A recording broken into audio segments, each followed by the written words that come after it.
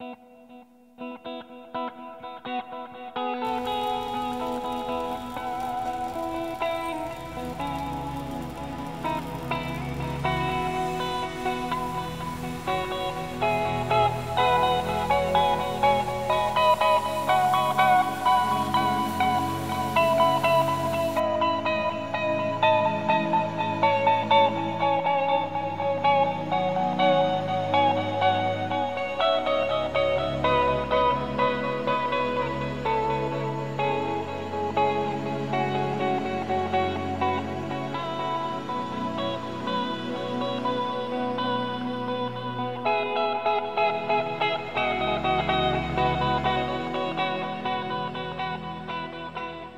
I was before and who I am now. And when I see high-risers, it's just an amazing thing to know that I have a great opportunity to continue to build high-risers and build California, Los Angeles. There was a lot of heartache and a lot of pain and a lot of things that I had done in my past that caught up to me. And at that time, that's how I know what goes around coming around. So this is why I'm always trying to help somebody, and I'm always trying to do the right thing and not try to get into them kind of situations to where that karma can come back on you, because it's real and it's true. It's hard because being a black inner city youth, tattoos, ex-gang member, been incarcerated, it's hard. A lot of people won't accept you, but they opened up and told me, if you leave it outside and you come to, you know what I'm saying, work willing to learn, then you're just like I am. You're a brother to me. You got to be ready, and you got to be sick and tired. And then you just got to do it. You know, I was lucky the doors opened once I became clean. One thing after another just happened. You know, when I was done, my life just got better. A lot of people are afraid because they've been told no so many times that they don't even want to ask anymore. You know, and it's really sad. So what I do is I try to give encouragement. You know, I try to, by example, you know, this is my life here, and I'm putting it out there for you to look at it. Got a beautiful little daughter, you know, and every day I'm with my son, I try to make up that lost time, you know, as much as I can. You know, he doesn't know what really happened. He has a vague memory of the dad was at work, but it's, you know, you just try to make it up every lost time, every lost day, you know.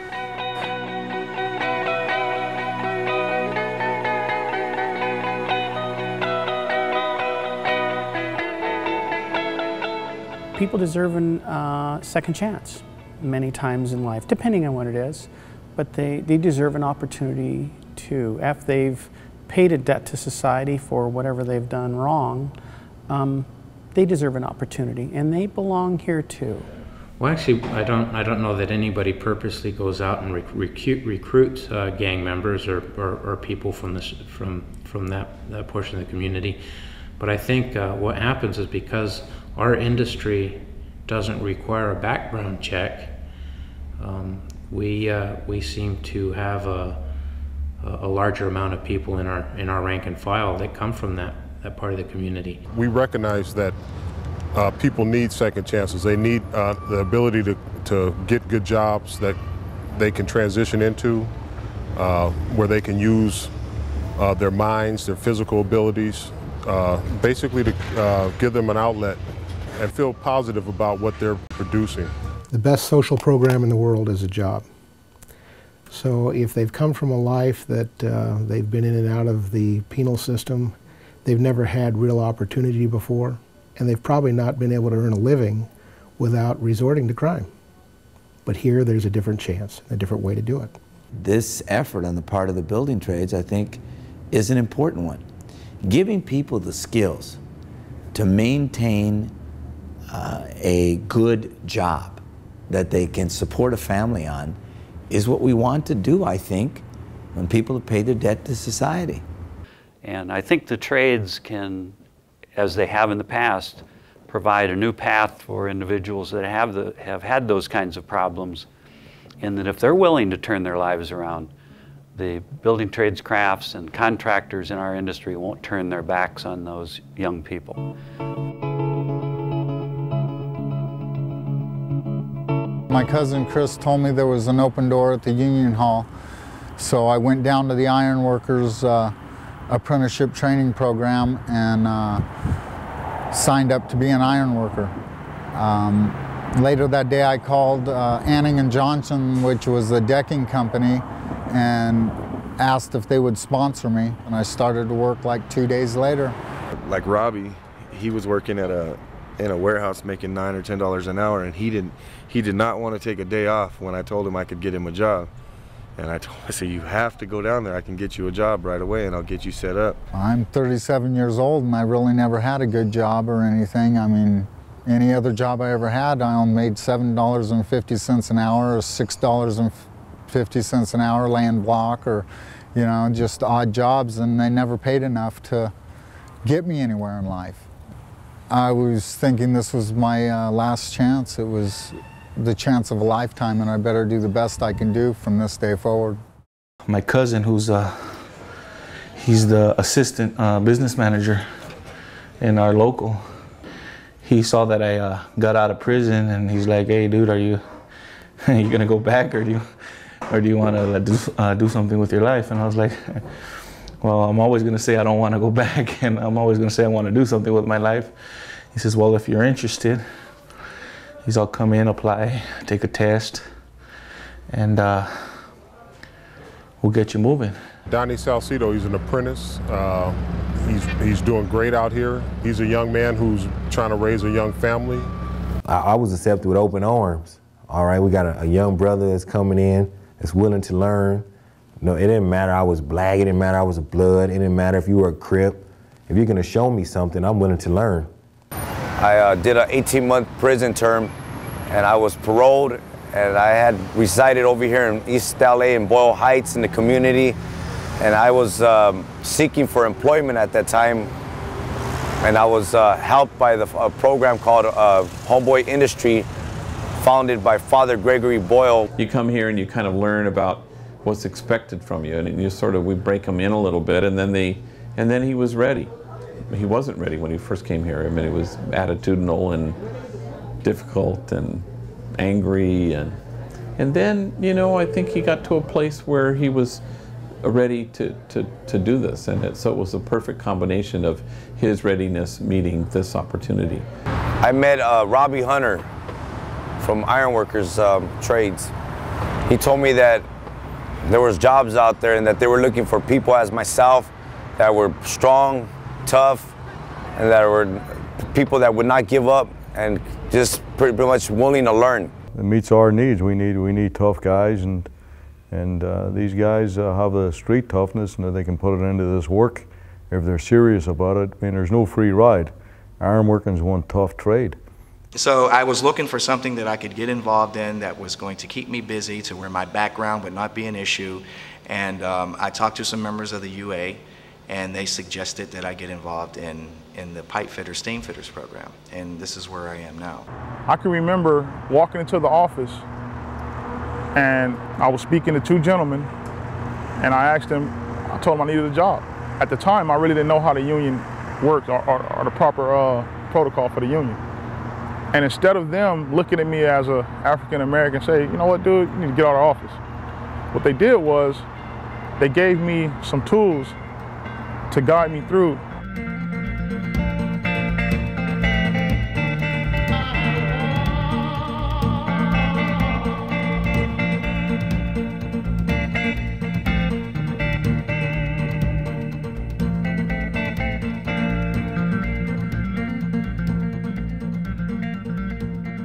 Gangs, in some respects, are a reflection of the human need to belong to something, to be a part of something. The issue that we have so much concern with in society is the behavior of the gangs. I could care less if we had 40,000 people belonging to gangs, if they weren't out breaking the law and if they weren't so violent by nature. Well, growing up, my hands were soft as a baby's ass, bottom line, because I didn't do no hard work. All I did was, you know, sell dope, gang bang, no work. Whereas before I had, they call hustler hands.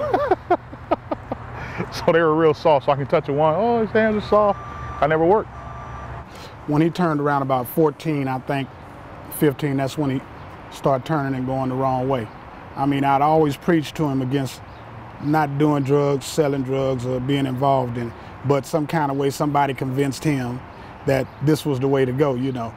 And evidently the glamour of having the money and quick money and stuff like that, it appealed to him. He basically told me he just made the wrong choices, a couple of the wrong choices. Fast money, you know, the gang life was the fun life, hanging out with friends, drinking, smoke, you know. But then I guess he realized now. But he always spoke to me about it and always was against it for, you know, for me. But let me see what he done, and I learned from his mistakes. Yeah, I went to Crenshaw, but I did not complete Crenshaw. What I completed is a long, lengthy prison sentence. That's what I did complete. But through that, when I got out, I had to figure out to do something. I couldn't go back to gang banging and selling dope. That's what I couldn't do. So the very community that I destroyed is the very community that I build now. When he took that dramatic fall, when they caught him in Chicago, and they kept him all them years up there, I mean, I guess that's when it really stuck into his mind, you know, this is not the way to go. So it wasn't nothing for me to wake up in the morning and you're in a dope house, or you sleeping in the back of an alley, or you having guns on you while you're out in the corner selling dope. It was normal. But I realized one of the things that I found out talking to some of my peers, one of the things that we all pretty much had in common was we felt we didn't have nothing to live for. And so I would almost assume that when you don't have nothing to live for, that your mentality is, I'll do anything. And whenever you get around someone like that, that's an individual that's not conscious of self.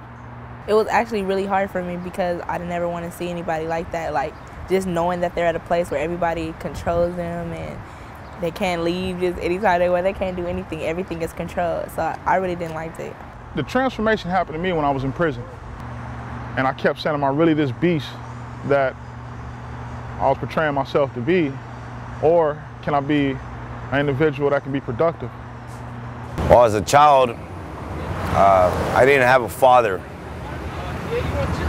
And pretty much I was seeking for attention. And I found a lot of friends that were pretty much in negative attention. And so I just started being a part of the guys. And we got involved in drinking, smoking weed. It all started pretty easy. He was just, how can I put it? He was the guy to go to, you know what I mean? Like if we have problems, like I just said right now, I'm contradicting myself again, we'll just go to Julio, you know? Not that we couldn't handle it, but he was more like we'll look up to him, you know? I was really aggressive. I didn't care what I was really hurting people. I just pretty much became really, really active in gangs. I was in and out of juvenile halls. From marijuana, it became into getting into heavier drugs, cocaine, sniffing cocaine.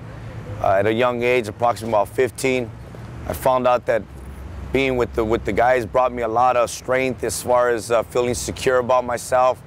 Well, my dad grew up without a father, and it was really hard for him. My grandma would do everything just to help him out, and yet he wanted to run the streets at a young age, but it was just hard for my grandma to deal with him. But it was a young age and just hanging out in the park with his friends. Perdido, drogas, robos, cárcel, balazos, todo tenía Julio en su vida. Era un caso perdido. He got shot about 5 years ago, and it was over. I remember him telling me it was over. Just, you know, like, you know, what are you looking at? You know, what are you looking at? You know, and boom, this guy just shoots him. You know. At about 16 years old, I was committed to the California Youth Authority. I spent 3.5 years, and I thought that was going to change my life. But right there, it just was the beginning of more destruction in my life. I became going in and out of county jails. At the age of 33 years old, I ended up going to state prison. I had a drug problem, and I just didn't know anything else. That's all I grew up in, that's all I knew. So I ended up going to prison over it, being in the wrong place at the wrong time, and I went back and forth for 15 years. You're always worried about the cops on him, always worried about his parole, you know. worried about going back. Didn't ever want to go back. Life with drugs is a never-ending nightmare. You know, you're always looking for something. You're never at home. You know what I mean? You're always from this place to that place to this place. You know what I mean? You have no life. There's Robbie on drugs and then Robbie off of drugs. It's a complete different person. You know, now he's an iron worker, like you said. He's got money in his pocket, money in the bank. Well, for people that have troubled backgrounds, you know, you just got to look forward and don't look back. You know, remember where you came from and just try to do the best you can. You know, go take one step and put it in front of the other. In my childhood growing up, I felt lost. I didn't know who my father was. My mother's away incarcerated. I got involved with the Bloods, Pasadena, Denver Lane Bloods. And like I said, they were people like me. So I wanted to be accepted. I wanted to feel the same camaraderie, the brotherhood of the people that had both parents in the home felt. Somebody that they can go and relate to. And the Bloods at that time to me were my father, my mother, my friends, the tightest network group that I knew. Yeah, he had it rough. I had it rough, you know. I had it rough, you know. Like his mother got shot and killed, you know. You know, he was still a little, I don't know how old he was then before his mother just disappeared one day, you know. I know that hurts him to this day still. Stealing cars, fighting, batteries, robbing people. I did a lot of things. I mean, I did so much stuff that I got myself incarcerated in the California Youth Authority. I did it all. He was an angry little kid. He was angry. And I guess he took it out on society at large, you know. He was angry. That part I do know, and I knew where the anger stemmed from too, you know. I felt alone. I felt everybody was abandoning me. I felt like, damn, my granny died, my mom's in jail, my dad doesn't want to know me. What's the use? So I do the same thing to you. I'll take something that you got to make you feel how I feel. That's the irrational thinking. That's the process of what builds up in you. We met at school, so I mean, we were at football games. I mean, I never actually hung out with him in Pasadena, and to me, he was past that when we met. And then it's hard to see your 2- and 3-year-old kids growing up, and they want to know, why do you got monkey bars? Why are you in jail? And then you got to try to explain it to them the simplest way for them to understand that you can't do what I did and think it's okay. Why would you make that mistake? You know, why would you jeopardize us?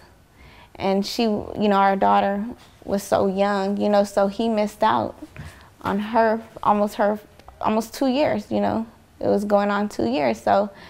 You know, that's what really upset me. That's what upset me when he went to jail, is my kids was gonna miss out on their dad. To be honest with you, what I was thinking about in prison was just staying alive. And I'm pretty sure some of the same thoughts probably went through his head. You know, the way he was going, you know, is just jail's institution of death. You know, so you have to make a change, you know, you have to. The only thing it took was 2 years and 4 months of sitting down, really thinking about what's going on. Really thinking about where I want to be in 3 or 4 years. What I want to do to show my son, well, you ain't got to do this. What I want to do to show my girls, you ain't got to do this. That's it. Long thinking.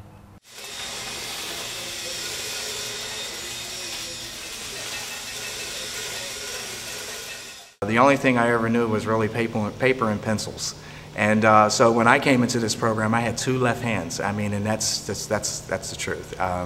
It really didn't matter which hand I weld with because I wasn't good with either one. The only thing that James really said to me was that he was working in corporate. So he wasn't really working out of his field, because in most cases, most of our young individuals that have worked corporate and come into the trade normally drop out. But this wasn't the case with James. After I graduated from college, I started to get involved in the computer field a lot, and I allowed my lack of responsibility and my lack of maturity to get me into trouble. But he came to me very respectful, and I was really surprised. Very well spoken. My white-collar crime was around banks and hacking into their systems and transferring of funds and so forth. And that is a federal offense. And it's punishable by 10 years in prison and multiple fines. And I am living proof that they're very serious about what they say. Well, everybody deserves a second chance. Anyone that has served time or paid fines or done whatever they need to do within the judicial system is according to them. Then as far as I'm concerned, they're upstanding citizens that paid their dues, and now they have the opportunity for entrance into our local union. I learned a lot when I was in prison. I grew up. You know, I thought that I was a man when I went in there, but I found that I was more of a man when I came out of there as far as responsibility and just thinking the way that I should be thinking. It's a lot easier to adapt and communicate with a person who either one knows where you come from, has a similar idea where you come from, or has been through the same struggles. I've learned that James is from back east. He came out here to California to better himself. You know what I'm saying? Just as if being an older black male, I feel I can go to talk to James about certain things. And it's unfortunate that I had to go down that road, but you know, situations in life happen and people make mistakes. And it was just one of those things that I did. And unfortunately, I have to live the rest of my life with that mistake, you know, but it doesn't stop me from growing as an individual.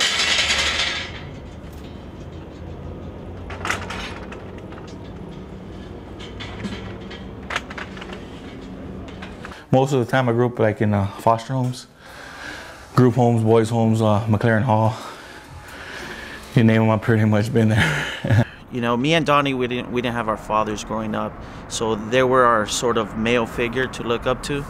You know, our mothers controlled the household, but when we were out in the streets, you know, it was really our friends and older homeboys.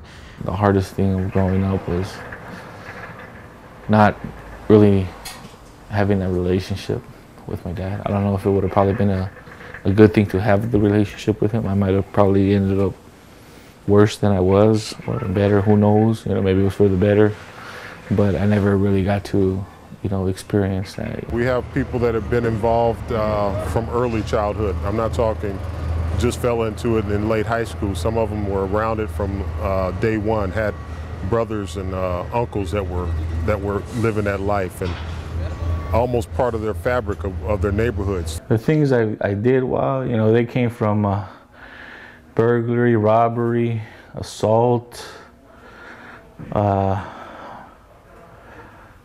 attempted murder, got dropped to bodily harm,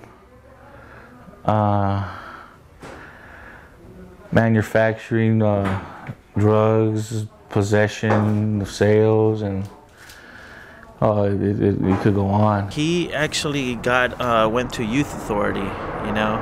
I actually went to go visit him a couple times. It was really bad at the time. It's not a good place, not for a teenager to be sent out to youth authority so young, you know. So I ended up going to prison, and I spent 4 years in High Desert, where it's about in the city of Susanville, I believe. Susanville, it's about 20 minutes from 20-30 minutes from Oregon State line. And it must have been tough for him, you know, knowing that you have a child out there, your son, and all you get is pictures, because they didn't have the means to go visit him in prison. So, yeah, it was a hard time for him.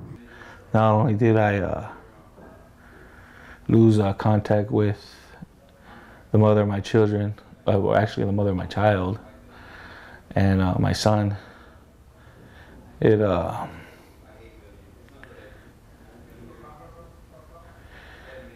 know, they just, you know, I was there, and I missed I missed the first, year of his life, 2 years, or the first, he was 2 years, going to be 2.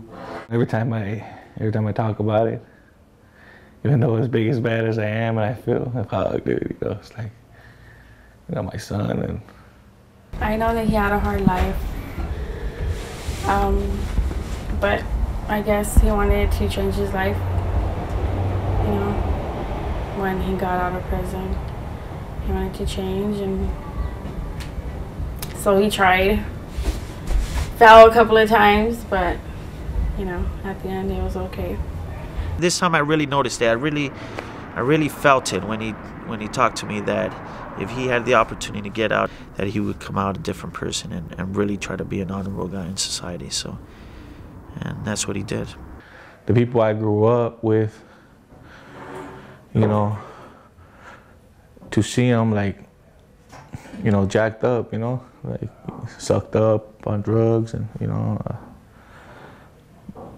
it hurts because it's like you want to help them, but there's only so much help I could do because I got 2 kids that I'm trying to keep in line and do what I can for them so they don't end up like me.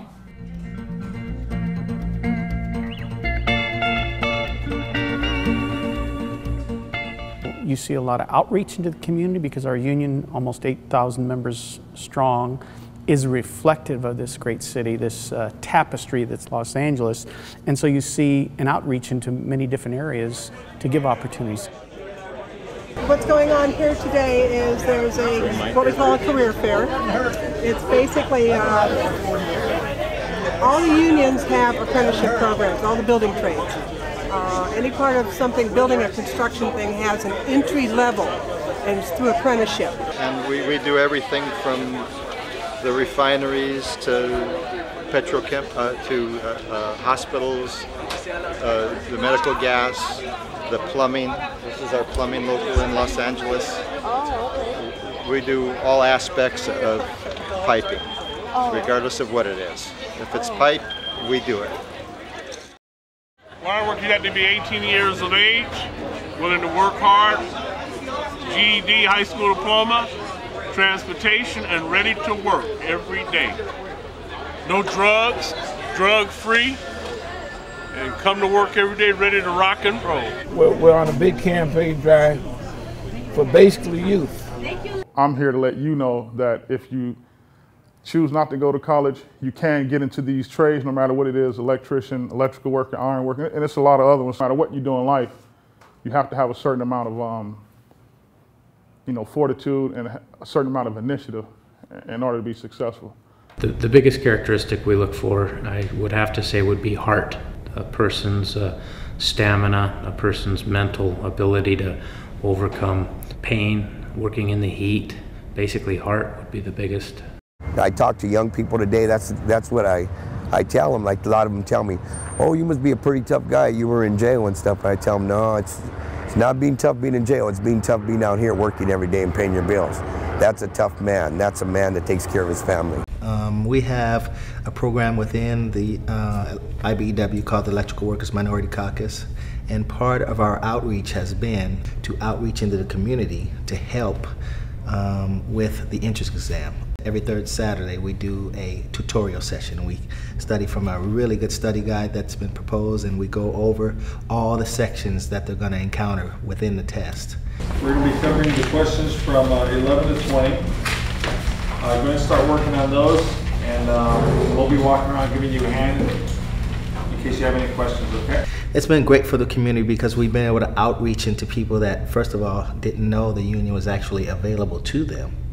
And second of all, how to know that we're serious about outreaching because we're spending our time to help people within the community that didn't know anybody in the union or didn't know anything about it. Okay, and there was nowhere for the heat to go, and it just started eating away.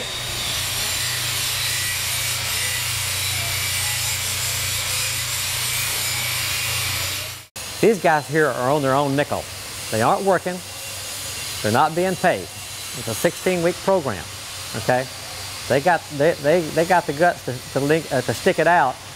They're going to do good. They're going to prosper from it. We all know how we got here. A friend, a family, Mr. Vasquez, another union, brother and/or sister. All right. My name is Matt. I heard about this by my uncle. He's a pipe fitter, and I'm from Orange County, so. Welcome, Matt. Jordan and Brent from Pasadena. I heard about it from my brother. Morning, my name's James. I'm from Long Beach. I pretty much heard about the program from my cousin, and dealt with Action Jackson. Okay. And that's why you're here. You're going to be hating life, but at the end of the day, it's going to be the best thing you ever did. It wasn't a problem because somebody did it for me, And someday you're going to be standing up here doing it for somebody else. It's just the way it is. I talked about brothers, right? And sisters. That's what we all are. In order to be a welder, you have to have certain certifications. The precautions that are taken are just extreme. They really are. It's very important that the union gets involved in this because they're the ones that are sending us out to these refineries to work. Actually, the process of safety does start with the union. Welding is constant learning. It's life. Every second you're learning something new. It's a new position, it's a new body position, it's a new arc angle. It's just constant learning. If a patient learning. If you're not patient, then I wouldn't suggest you do it. It's two pieces that I have tacked together, and I am going to infuse metal in between the two pieces in order to combine them together. When you go into high school, a lot of your tech classes, you know, automobile, welding, those types, they've dropped them. Schools have. They want you go to college. Well, not everybody's going to college. And a lot of people out there, they're good with their hands. The pipes run usually 40 feet at a time before there's even any type of a saddle or a disconnection to them.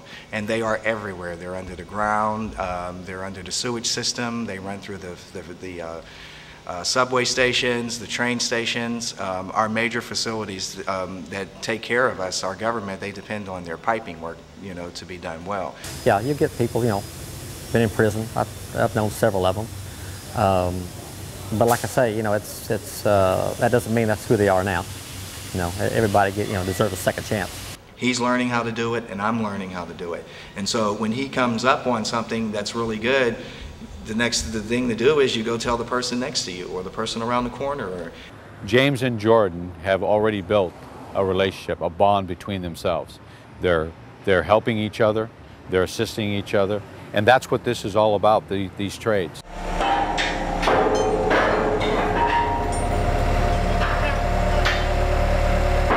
They're learning how to set iron in a very safe environment. As you see, the first beam going 5 feet off the ground. Not bad though. He got around good. He made the right move on the inside. You see how important it is to have your bolts ready. It's almost a safety issue if you're not prepared to start working.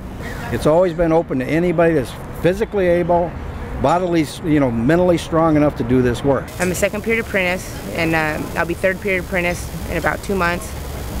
And the pay just goes up, and eventually I think it's around $36 or $37 when you turn out. Right now I make about $16.75, something like that.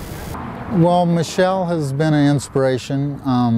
She was in the union before me, and it was just like everybody I seen, oh, my cousin Michelle's in the Ironworkers Union, I want to get in the union, you know what I mean? And I said that for about 3 or 4 months until actually I got a chance to get into the union. I'm very proud of her. My next class is going to be rigging, and that's to do with cranes, like getting them hooked up and sending up loads onto the building and everything like that. Stay there, take your spud out, give it to me, so you'll have a holder. Get your other bolt in your other hand. Right now we're doing structural, and we're putting up the buildings and working with the cranes. That's what I'm learning right now. They get treated the same. They got to do the same work that we do, so Michelle comes out and kicks ass just like everyone else does. I'm in the 6th period apprentice right now, so I'm about to turn out in about 6 months from now. And so I'm really excited to get that opportunity to graduate and be a journeyman. And it's awesome. The basic wage that I make now is about $34.09, and if you add it all up with the package benefits, it's like around $51 an hour. Conduit bending, I think, is an art, personally. You know, when you can get all your bends looking the same, coming and going to where they need to go, straight, man, it's beautiful. It keeps your blood flowing, you know what I mean? You don't get old fast. Let's put it this way, they were working on a retirement, an annuity, raising a safe family. It's something they never had before. Ready? Up. Up. Up. Up. Get it up. Get it up. Get it up. Lightweight. Well, I can say that since my pops wasn't around when I was growing up, is that a reason for me not to be there for my daughter? I don't think so. All I remember is my daddy always telling me, don't worry about it. I'm gonna make it. I'm gonna become something. I'm gonna make a better future for you. And that's what he did, basically. See, and when he talks about something, 99 of 100%, he basically knows what he's talking about. And you can look it up in any book, any paper, in a dictionary, whatever. He knows what he's talking about.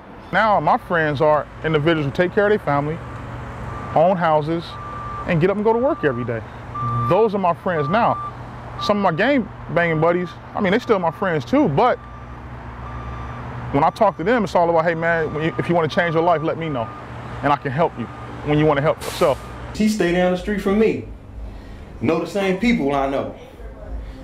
I know he ain't a phony. So to know that and to see where he came from, to come up, I mean, he's a prime example. Oh, I can do this.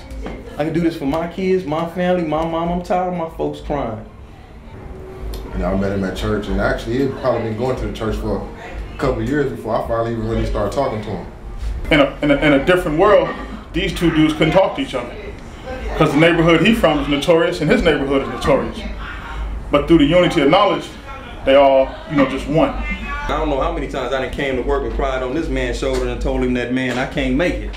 I mean, I don't want to come to work, I ain't getting up, give up, and he'd still be, the bird on my shoulder, man, you got to get up. It ain't just about you. And the key is to be a leader, provider, and producer. You cannot do that if your mentality is inside of a box. When people are from where we're from and they use the excuse that they have to do what they have to do, they put themselves in a box. I went to the holding tank for 12 hours and I was like scared straight.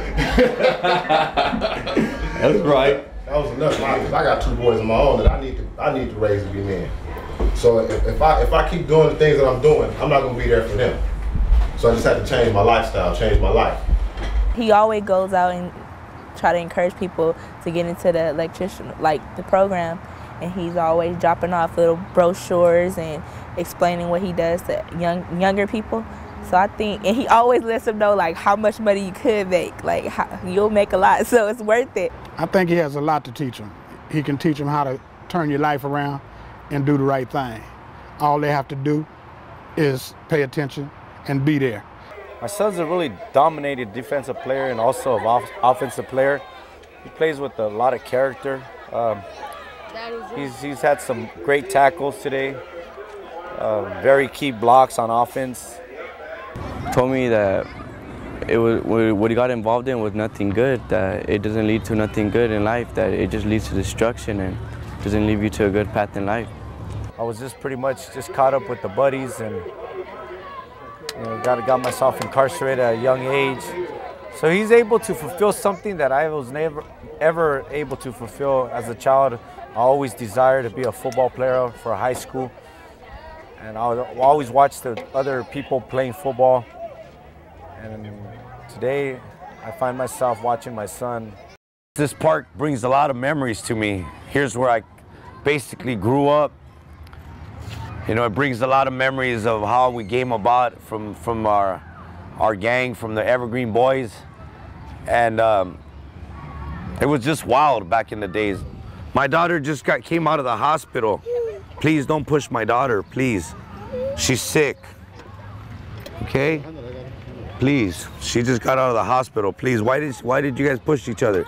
No, because I wanted to do me like a tornado and Lulu was punching me. No, don't go on the swing no more, Mama. Sit down. Just sit down right here. On June 15th, approximately about 6:30 in the afternoon, my daughter was struck by a hit-and-run driver in the city of East Los Angeles. She's stable, she's moving, she's talking, she's alert, she's walking, and she's just ready to go home.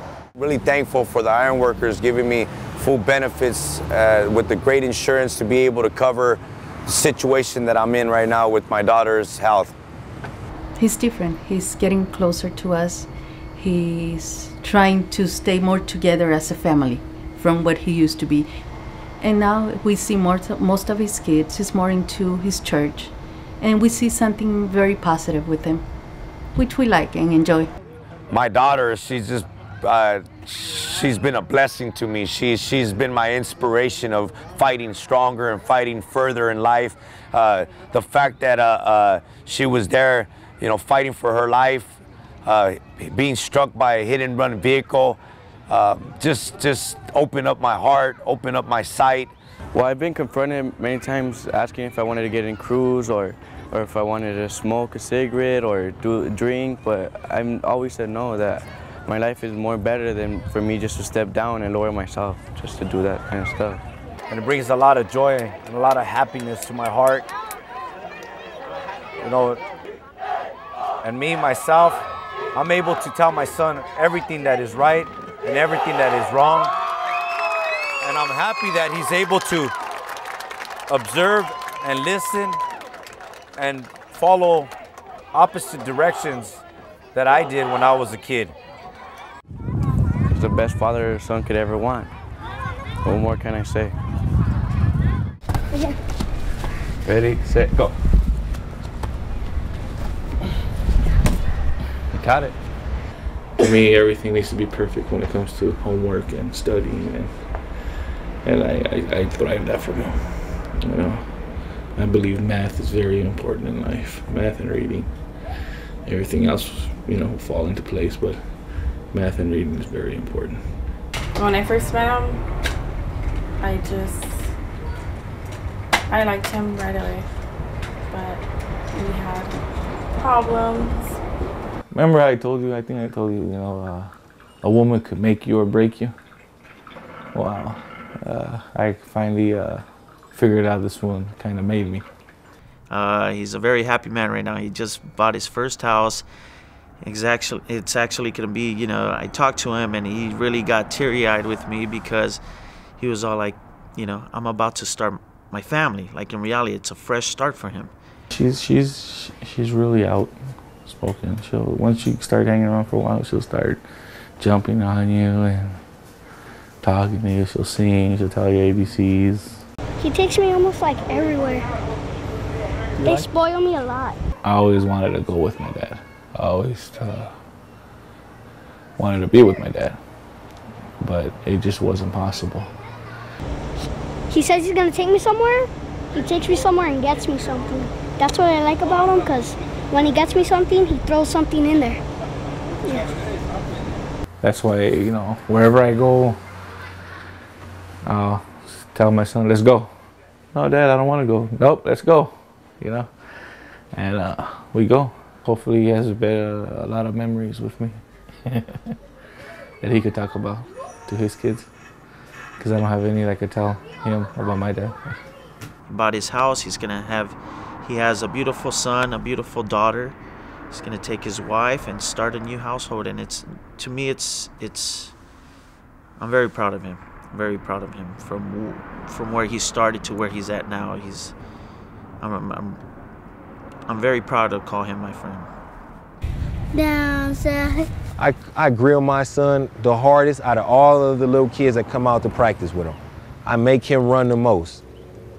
I make him throw the most. So by the time he's 8 or 9, he ain't thinking about trying to be a Crip. He ain't thinking about trying to be a Blood. He's thinking about this football in his hand and what this football can do for him. You know what I'm saying? I want my girls to grow up knowing who their mom is, who their dad is. That's the main thing right there. I want them to know who I am, who their mom is, and all that. He works, you know, makes his own money, you know, and I make mine, and it helps out. It works out a whole lot better with 2 incomes, you know. It's much easier. I don't feel like the weight is all on my shoulders, I guess you would say. He's really the one taking care of his family, you know. All right? Look, hey, listen, Cole, listen. They won't let us have our black wristbands, right? So if I don't say red, just look at your hand, and we already know the black is the left side, right? Go, red, go! Run! This year will be my son's first year in flag football. So that's gonna be his first family that he knows outside of his immediate family, the football team. So I feel that if I can deter him from getting bored, where he depends on the dudes down the street, you know what I'm saying, then we'll be all right. Like the welding, I mean, that's the majority of what he would talk to me about lately is him welding, like his last job site. So that's what I like about it, about the whole union thing. Is like he's got something that I think he's gonna stick to, you know. I'm coming to welding with a clean slate. I can lay a bead down and that's it. So, I mean, I'll ask, if I get stuck, I'll ask. Body positioning, I'll ask. I think it's really important, especially to the man, that it's really important because they want to feel like they're taking care of their family. I'm glad he's trying to break that chain and stay with his family. I hope he instills those values that he's learning now into his own kids. And that's how it's done. To break the cycle to me means that if I'm there for my sons and my daughters, like my father wasn't there for me and my sister and my brothers, whatever, you can stop it.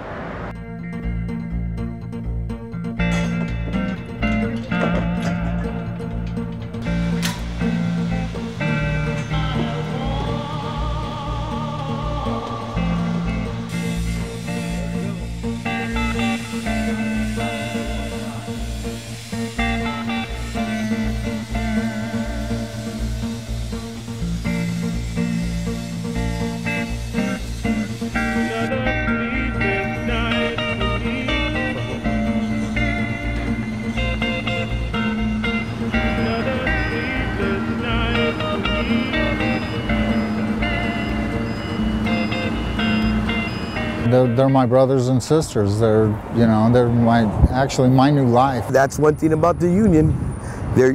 Once you become a brother, you're a brother there forever.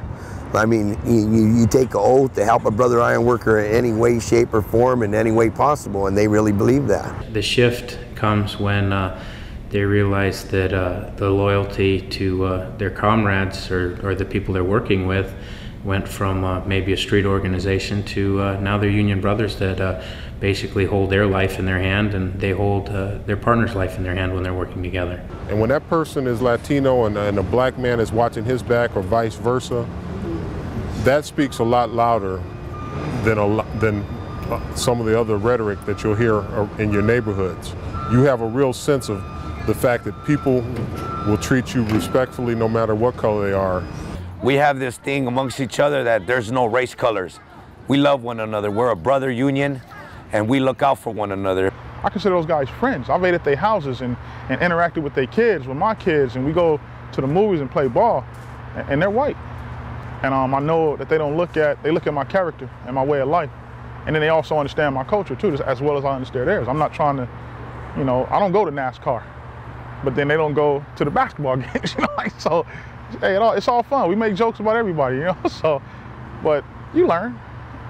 It's about binding together. It's about the solidarity of workers working together to better themselves. White, black, Catholic, Jew, Asian, whatever ethnicity, whatever gender, whatever sexuality, I don't care. I look more towards young people. I'm very much into young people and what their views are, because they just don't know the opportunities that are available out there. You know, you're 21 today and then you're 40 tomorrow. And in between that time, not a whole lot can happen if you don't allow things to happen. We are all 250. We're all local union 250, no matter what you are. And you're to carry 250 on your back to the best of your ability. Whatever you do and go out and represent 250, that's how it's going to be reported back. Not the black kid Jordan, not the white kid Jordan, not the Hispanic kid Jordan. The apprentice from Local 250 got his job done with the help of this journeyman and this foreman and this steward. That's what I've always been told. It's really rewarding for the individual to not only take care of his family and have all the things that a good job afford him, but also to be part of building a community rather than tearing it down. And in the process of being part of a craft that actually builds things in nature in this city, they get to see those things every day. They're almost a monument to their success. The idea that can we make positive changes? I believe so. I look at some of the success stories that Father Boyle has had. some of the success stories that you can find in the building trades. And what we need to do is take a look at not so much those that have not been successful, maybe spend a lot more time looking at those who have been successful. It's not about how you treat your kids, you know, although that's an easy and good thing. It's really about how you treat the folks who are previously disposable, and how do you work together so that we can cease throwing people away. So you want to get to another place, and that's a really exalted place to which we should all aspire, you know, even if it's hard. ¿Qué puedo sentirme yo? Muy orgullosa de mi hijo, muy orgullosa, dándole muchas gracias a la Unión, que por eso también fue lo primero donde él no se sintió con un sueldo mínimo, donde el sueldo de él era más alto. I can just stand amongst the crowd and feel very proud of who I am today. I don't have to feel less. I don't have to feel that maybe I'm not as good as the next man next to me because he makes better than money than me. I can stand next to a doctor and feel proud of myself because of my wages, because of who I am today. My hands are filthy, and it doesn't bother me one bit. Why? Because I know I'm doing something productive. I could be out there with a gun right now, sticking somebody up. I could be out there with a gun and shooting somebody and be ashamed of what my hands have done. But here, I'm not ashamed of dirt. It doesn't bother me. Soap and water at home every day. Definitely, these are working man's hands. Well, I've got 3 kids, and it's like any time I pick them up or go anywhere with them, you know, it's like, oh, I look up to you now, Dad, you know what I mean? And they have a lot more respect for me, and they're very proud of me because I've changed my life around for the better.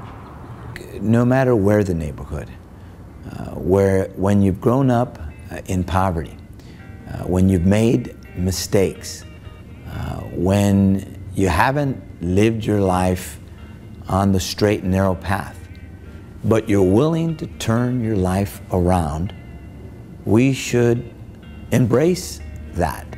We're looking forward to more partnerships with the City of Los Angeles, Mayor Villaraigosa, in making sure that young people have alternatives to being involved in gangs or having to have confrontations with the police or the legal system. Well, it's still out there. You always gotta watch yourself, because some people do have a hatred mentality. I just try to stay away from those individuals because I don't want to do nothing stupid.